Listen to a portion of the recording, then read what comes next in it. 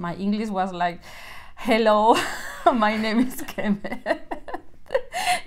Color red, yellow, and blue. What do you think about bananas? I want to say yes, but I think no. We're visiting today Kemê. Is that how you pronounce it? Yes, Kemê. Yes, but I'm used to be Kim, Kemê. Anything goes. Is that an artist name or is it? No, it is my name. Ah. It is my name, but I found, because you can check the names of people living in Finland in the register online, so I checked like a few years ago that there was no other Kemê in Finland. I've never heard of Kemê before. Okay, yeah, it's not so common. And I also had a bit of a story with my family, so I just decided to go with Kemê, with that surname, as an artist. So I would say that I am a multidisciplinary artist. Because I do many things. I write poetry mostly, other texts too, but mostly poetry. I not so much lately, but I have been quite much into music, and then visual arts. I specialize in photography before coming to Finland, and for a bit I was trying to only do photography and performance, but in the past years I just started to mix everything because it feels more natural. I had this idea that it was reinforced when I was studying also, that you need to specialize in something. Yeah. So I kind of stopped doing things that I was doing before, like illustrating or painting, or even just mixing the text and the visual, things like that. I try to specialize in photography. I still continue doing some performance, but that was it. And now, after some years has passed, I just went naturally coming back to this mixing everything, because it feels right, it feels natural, and who cares? True that. yeah, I can totally relate, and it is true that they kind of hint in your studies usually that it's good to somehow specialize in one thing. I guess it's easier for people to remember you that way, but yeah. But sometimes it can feel restrictive, I feel. Yeah. We as humans want to classify and simplify everything as much as possible. Yeah. But that's an utopia, right? It's like things are not so easy. Things are more complex for sure. Yeah. And artists often kind of try to have a bit more holistic view on things anyway. So it's hard to put that into only one path. I feel like, I don't know. I think that there are people that are brilliant. I just think that the problem is that if you are doing it because you think that this is what you should do, but it's not coming from your experience, gut, soul, whatever you want to call it, because there are artists who only do even the same thing, you know, like the same kind of photography or the same, and they're amazing. But it was not my case. I was just trying to fold myself in a shape that was not mine. How long have you been in Finland? I asked that to my some relatives this morning because I didn't remember, and it's going to be 10 years next year, like in 2000. I came in 2014, so it's we came in the same year. Oh, yeah, amazing. Well, you know. So I thought it was longer. It feels like it has been a bit like a journey. So I was feeling that I was here for over 10 years, but not yet. Yeah. And what brought you here? Love, partnership, yes. It was not original story. Okay, let's go through it. By that time I was living in Madrid. I would just finalize my master's in photography, and I was living with my current partner, which is Finnish. We were living together in that little apartment. We were having these conversations about what do you want to do with your life, what I want to do with my life.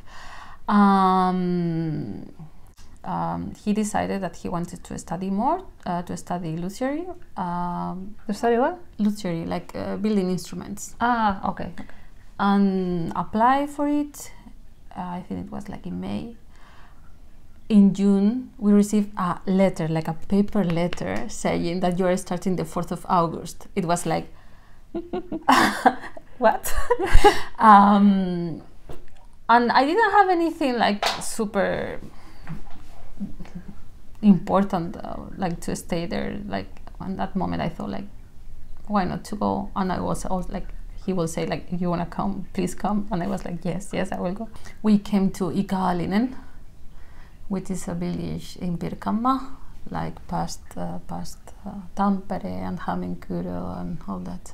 It was a cultural shock coming from Madrid. I sometimes wonder if would it be different if I will have studied in Finland, because it seems like the Finnish art field is quite focused. I'm not saying that it's the only way at all, but it looks a bit more constructed to go from Aalto or these spaces to the art field than when you have not saying that is easy if you come from studying in Finland, but sometimes I wonder if that would have been different.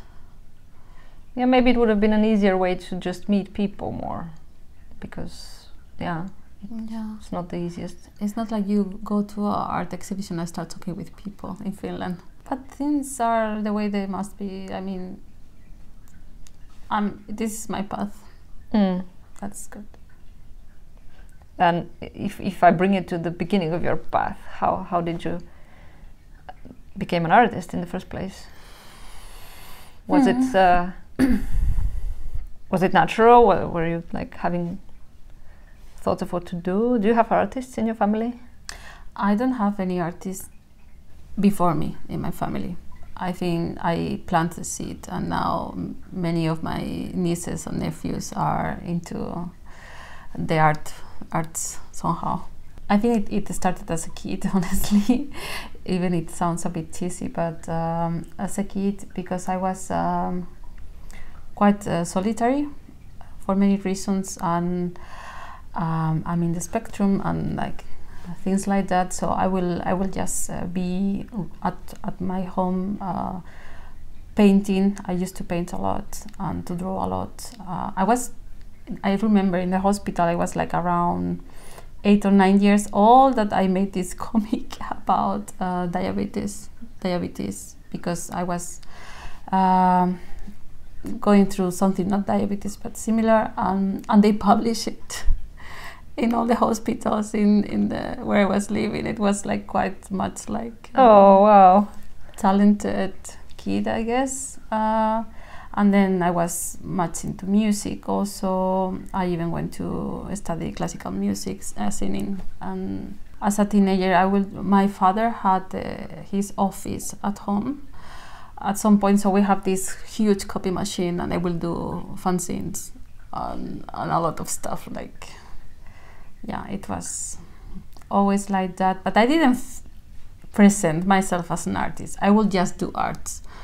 Because I love to learn new things. I just love to learn. Sometimes I get very anxious because I know I'm gonna die and I'm not gonna have time to learn all the things that I wanna learn, honestly. It's like, oh no. So I would love to learn techniques and stuff. Yeah, my family was not like studying art. It was not an option. But they did support you in that? No way. No, but I left. Or just as a hobby, they were happy with it? When I was a kind of teenager ish, we had some situation and I left home and I was squatting. Sorry. Yeah, squatting. In Barcelona. And then after a year or something, when I was 17, I came back to my hometown, and I then went to study again. I started with something softer that was like graphic design, because it was like, maybe you can get a job after this.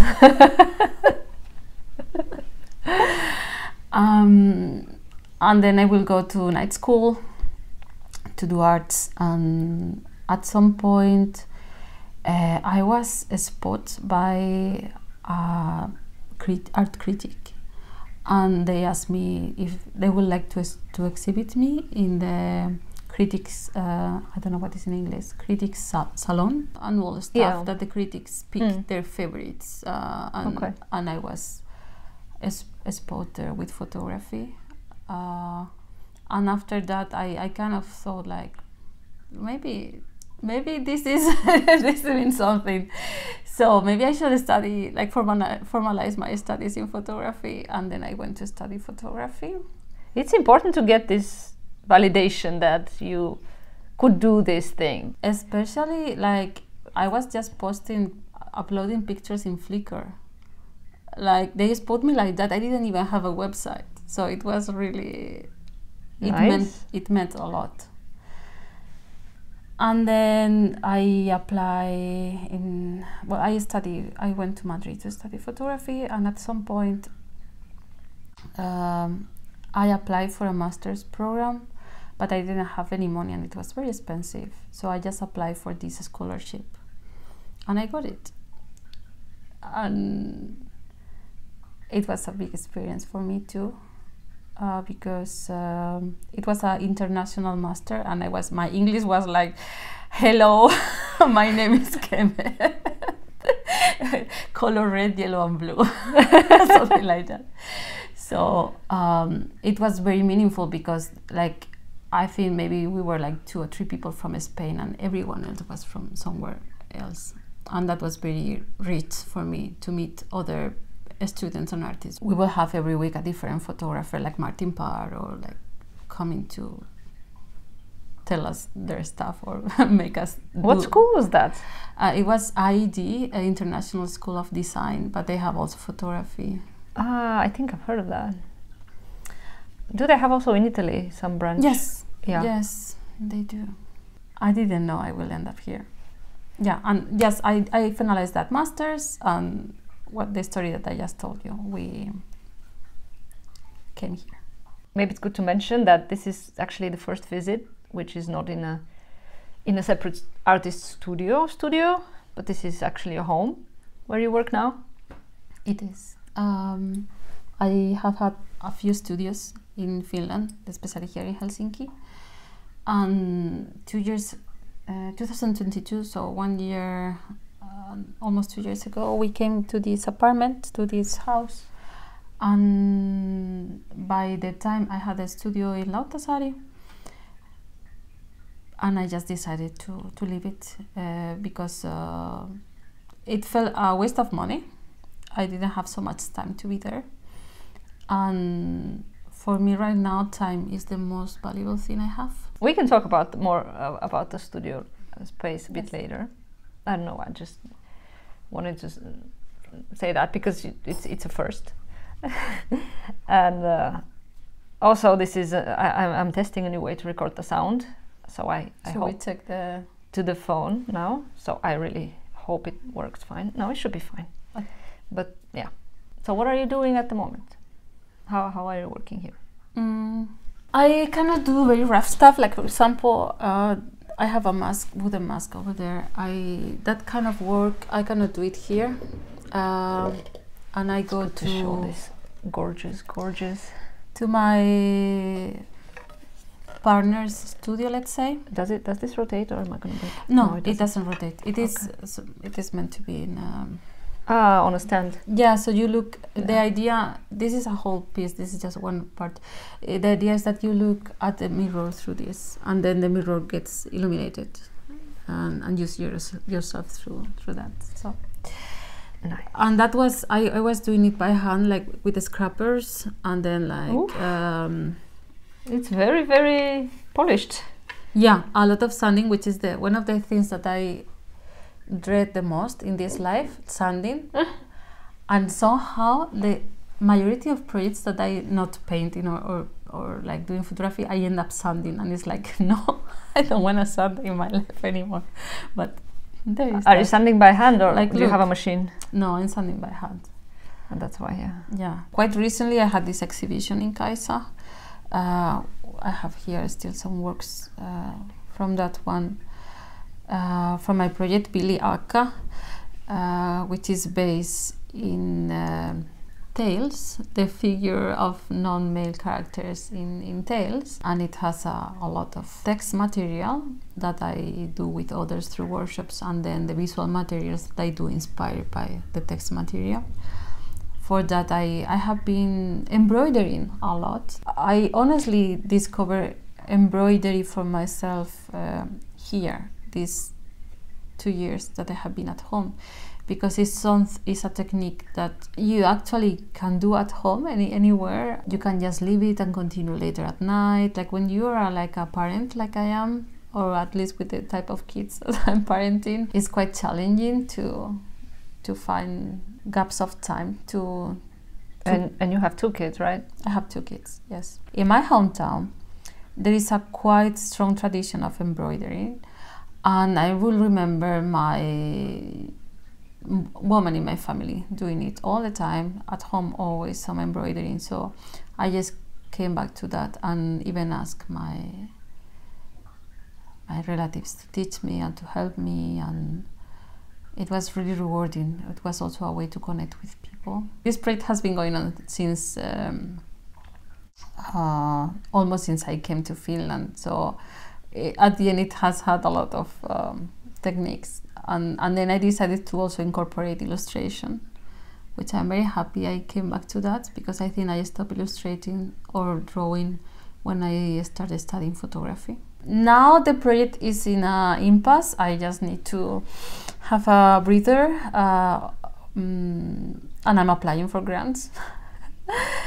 Like all of us. Yes, I strongly envision this project in book format. And then right now I'm having a little exhibition with another artist, Arlen Tucker, in Kantonpa Galleria, and then there I was using watercolors.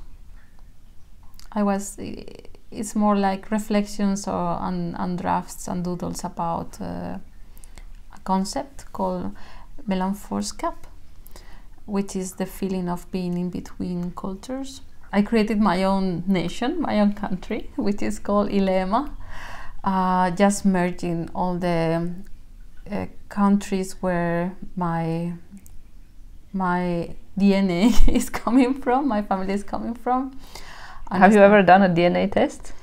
Yes, that's another discussion. How is it worth it? What is? But yes, and it was very interesting. Like a lot of places. Like right now, I'm just like, for example, this is like researching on. I put all the cities that my family has lived in together to make a skyline. I did the same with the country that I created, and I decided that is now I'm coming from that. That's my country. Took the letters from the countries and make variations, and at the end, it was sounding the best, Ilema. Yes, I have been doing that. I was just building this little exhibition yesterday, so the last thing that I have been doing has been like playing with notes, written notes and watercolors.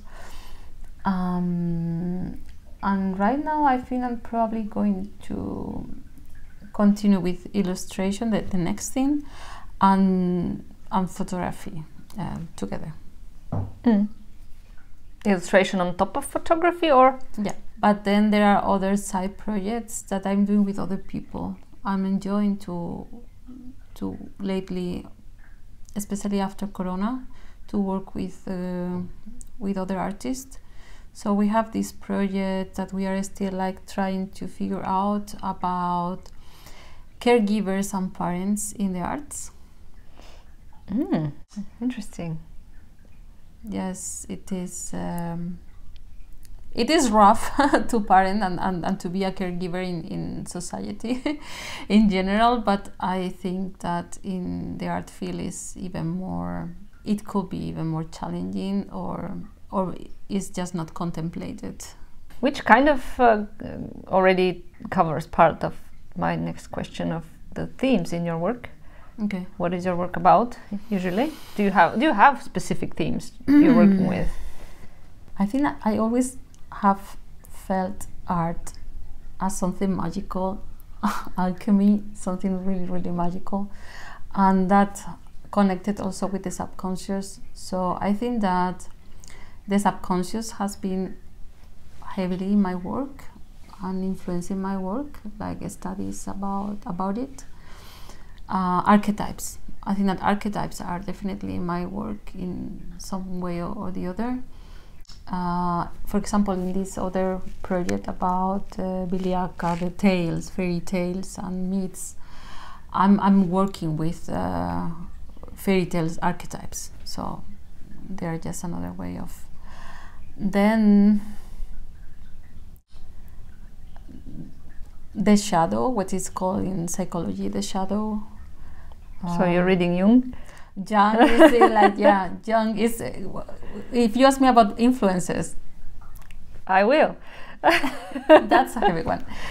Heavy one. I think also, I don't know how present is for other people, but for me, my work is a lot about connection, to connect with others, with the world, understand, be understood.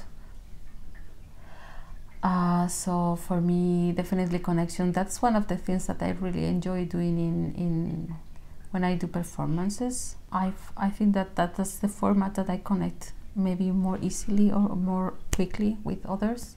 Maybe let's say unconscious shadow archetypes and connection.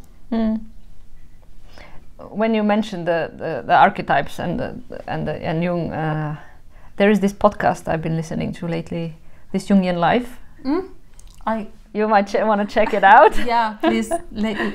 You give it to me later. Yes. Yeah, because it's all about that. They have so many episodes. Yeah, going back to your work and your practice,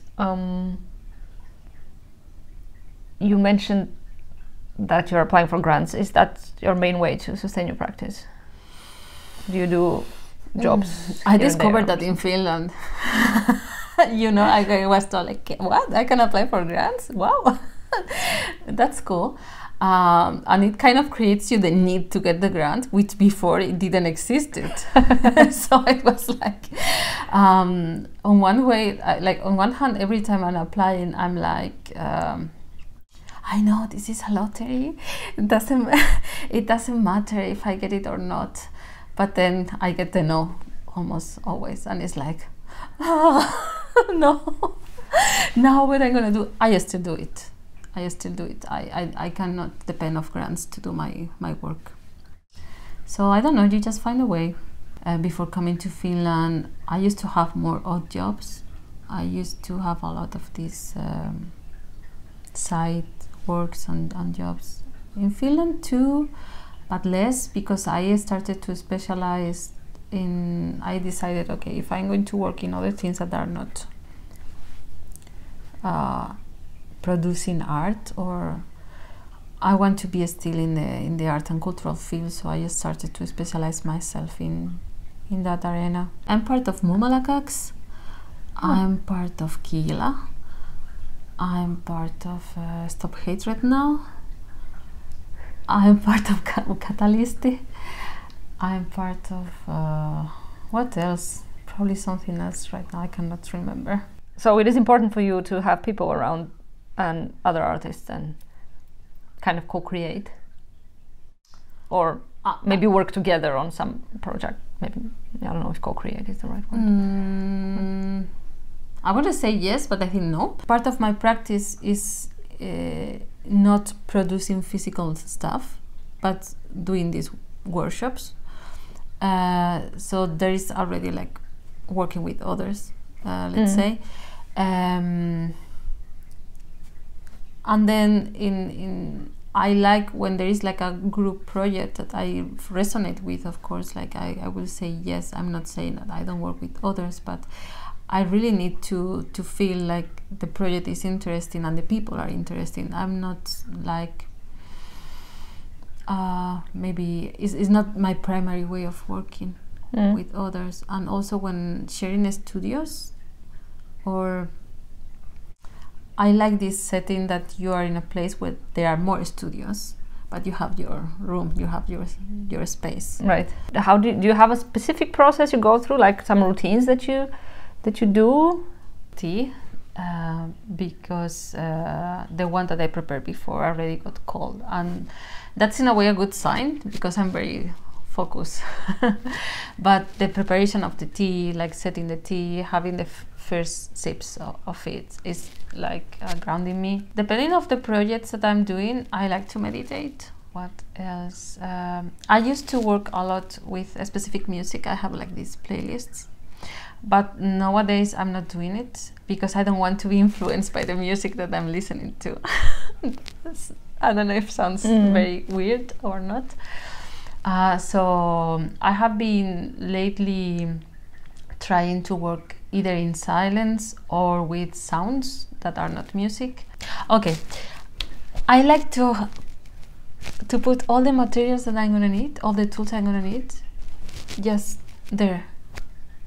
So you have an idea beforehand what exactly you are doing and what exactly you will need. Yeah, probably I will need more things, and maybe I will not use the ones that I pick, but you know, all this preparation of the space. Okay, I'm going to do that. I need this scrapper or this pencil, and I will need, probably I will need water, and I will need that, and then I place it in a very nice way. So yes, I'm just losing time maybe, or I don't know.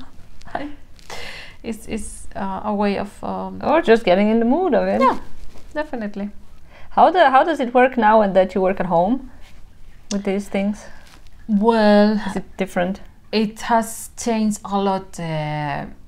Not so much the beginning or how do I start working, but definitely how to continue. Because before, in the studio, I will just leave the stuff as it was, and if I need to go another place, home, if I need a break.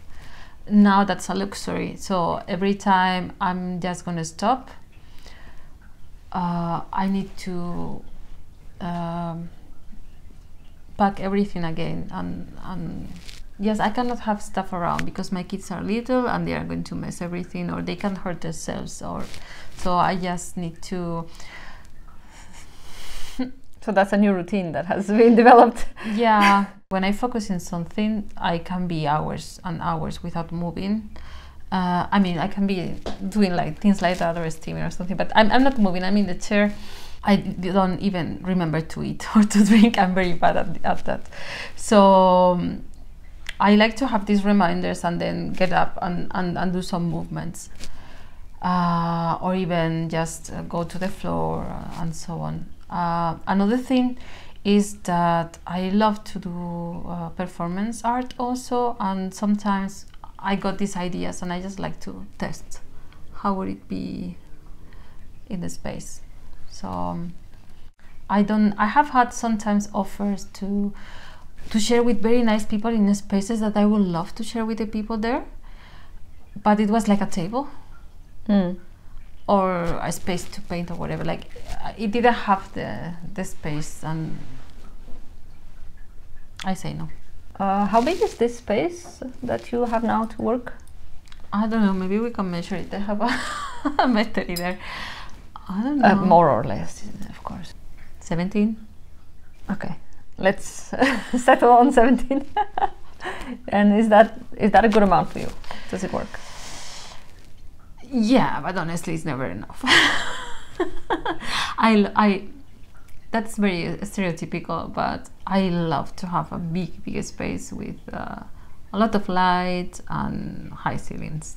Do you store all your art here, or? Yeah. But then you said you don't really make that much physical art. Well, I have a lot, and maybe that's a reason because I'm stopping. Because especially like coming from or having a heavy background in photography, it's like I have a lot of pictures printed, and but then prints are still not taking that much space.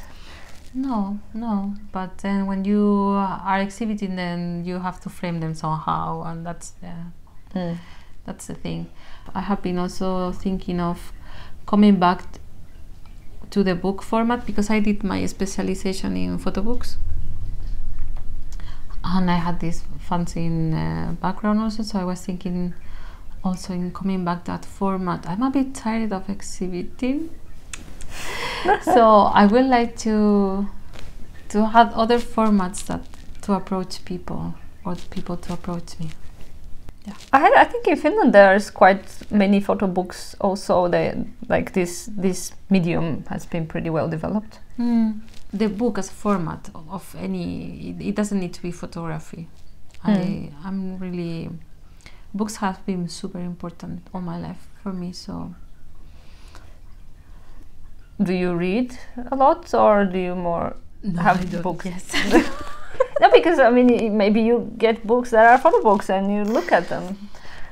I read a lot, but I'm that person that doesn't read more than one book at a time. I admire the superpower that other people have of reading 2 or 3 books at the same time. I can't. What are you reading right now? On the one on top of that, the Care Manifesto. I'm rereading it because the first time I read it, it was I think the end of 2020. The politics of interdependence. After Corona, it was released a bit because of all the Corona situation. And now I'm rereading it because it's really connected with this idea of caregivers and parents and care, the society of care. So in that with that, I really recommend it. It's really thin, easy to read. Read it. It's really nice. I think that majority of my inspiration comes from books nowadays. A lot of inspiration also comes from resting.